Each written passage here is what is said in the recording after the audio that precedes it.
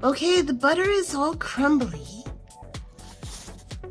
It's like this. Now I'm gonna get, this is flour and salt with a stick of butter. Now I'm gonna get, anywhere from 6 to 8 tablespoons of icy cold water. And slowly add it till it starts to make a ball.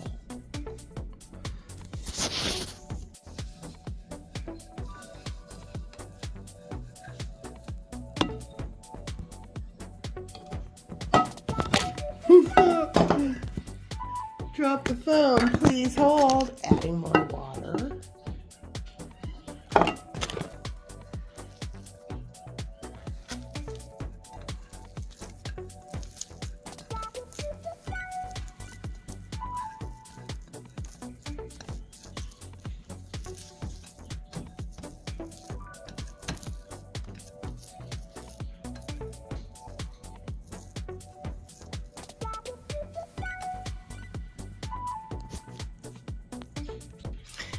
Now I'm going to fold in 2 more cups of flour.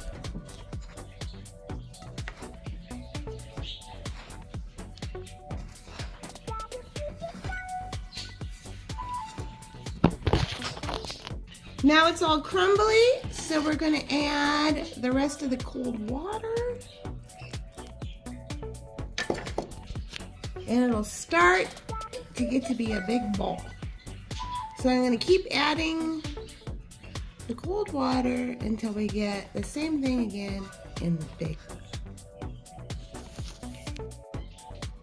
All right, so now it's in a bowl. I'm gonna put that bowl on a plate and put it in my fridge for 30 minutes and let it chill out. So that will be the whole pie crust, the bottom and the top, all separated into. So right now I have this bowl filled with 3 cups of chopped up rhubarb. I also have 2 cups of frozen mixed berries that I have that I'm going to add. And then also I have some tapioca starch. And I'm going to add about a 1/4 cup of tapioca starch to this. Now, if you don't have tapioca, you can use cornstarch. The difference is tapioca won't make it cloudy.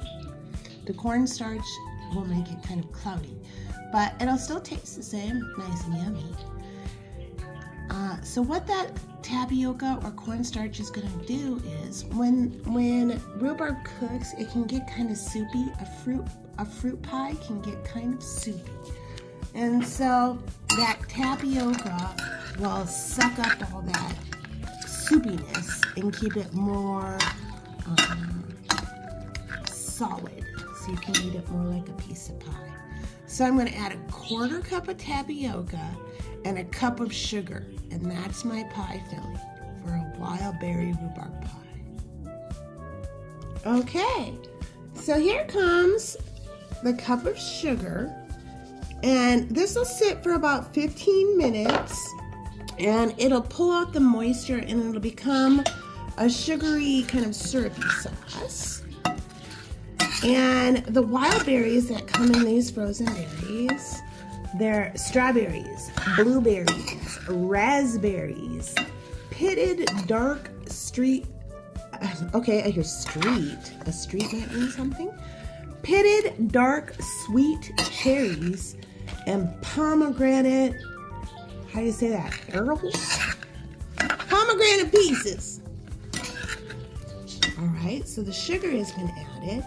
Now here's the tapioca. You sprinkle the tapioca in there. Mix it up.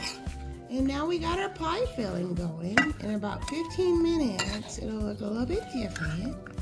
And then our crust will be ready to start rolling out. Oh my God, it's gonna be good. So here's what the fruit looks like after it's sitting with all that stuff for a little bit. It's got a little bit of syrupy goo. tapioca's mixed with it. And it's all ready to go in the pie. So I have the oven turned on. I'm going to take my pie crust out and start rolling out the pie crust.